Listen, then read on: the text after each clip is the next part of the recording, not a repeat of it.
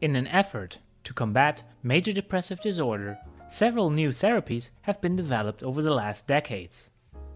One promising method is the application of transcranial magnetic stimulation, or in short, TMS. TMS therapy for depression was first FDA approved in the US in 2008, based on an elaborate study by O'Riordan and colleagues from 2007. In a previous video, we discussed the findings of that study, as well as the basics of TMS, how it can affect brain activity, and what potential side effects are. In this video, we want to move on and discuss the second study, published by Levkovitz and colleagues, that led to the second FDA-approved TMS protocol for the treatment of depression. Since we discussed the basics of TMS and side effects in our previous video, we won't repeat them here. So please check out our first video if you are interested in that information. Before we begin, I would like to point out that if you feel troubled about your mental health status, we encourage you to seek contact with a mental health specialist. This video is meant to inform you about the studies that showed the efficacy of TMS in treating depression. However, this video does not intend to persuade you in favor of TMS or opposing TMS as a treatment method for depression. The study published by Levkovitz and colleagues in 2015 describes a multi-center randomized control trial performed in the US, Israel, Germany, and Canada. The final analysis included 181 patients with major depressive disorder. Of these patients, 89 received active TMS therapy, whereas 92 received a placebo TMS, a so-called sham TMS. It should be pointed out that all participants were treatment resistant, meaning that they had at least one prior antidepressant therapy that had failed. Also, none of the patients was on antidepressant medication during this experimental trial. In this study, deep TMS was used, which is different from previous studies. For this, a so-called H1 coil was used, introduced by BrainSway. The H1 coil is specifically designed to target deeper structures in the brain compared to a conventional figure-of-8 coil. Typically, H1 coils are positioned in a helmet that has a cooling system in it. The target location for stimulation was similar to previous studies, namely the left dorsolateral prefrontal cortex. Also similar to previous studies, a high-frequency stimulation paradigm was used.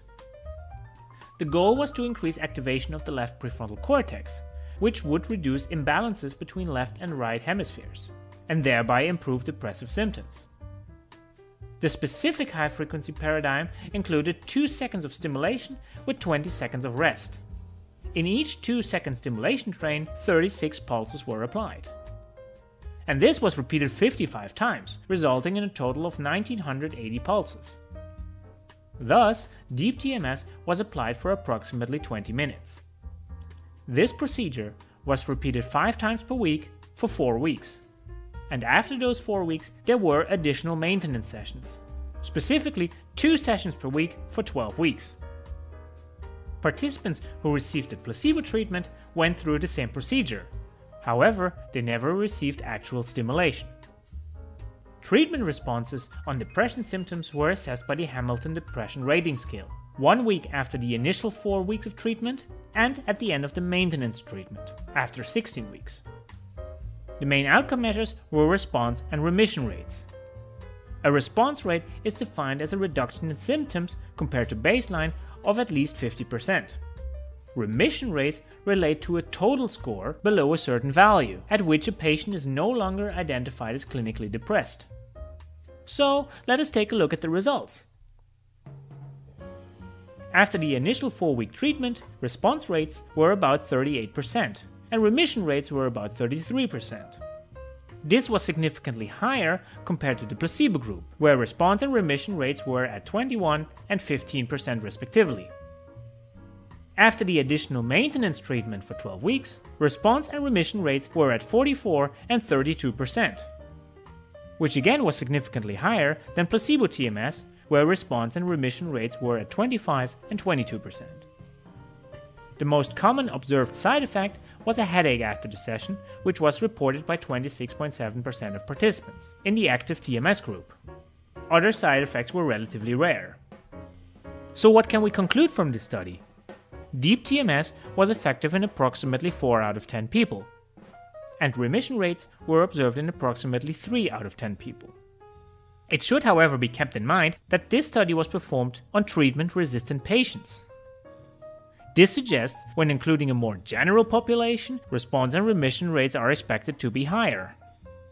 Indeed, Harvey and colleagues in 2020 performed an analysis on deep TMS clinical applications since 2013.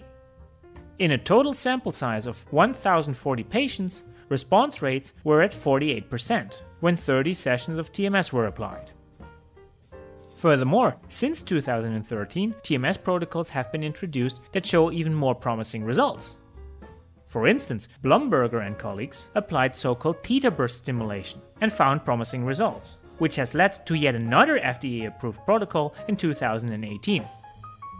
More recently, in 2021, at Stanford University, the Stanford Accelerated Intelligent Neuromodulation Therapy, or SAINT protocol, was introduced. Response rates of up to 80% were reported. However, due to the small sample size of that study, this protocol is not FDA approved yet. But collection of large sample sizes are currently ongoing. Besides new protocols, also optimization of location of stimulation and individualizing treatments to each and everyone's unique brain activity pattern will likely increase the effects in the future. So, all in all, there is still a lot to gain, and more research is needed, but we are on a good way.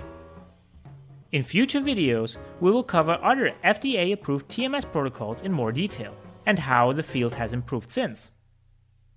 We hope you found this information useful, and we hope to see you the next time.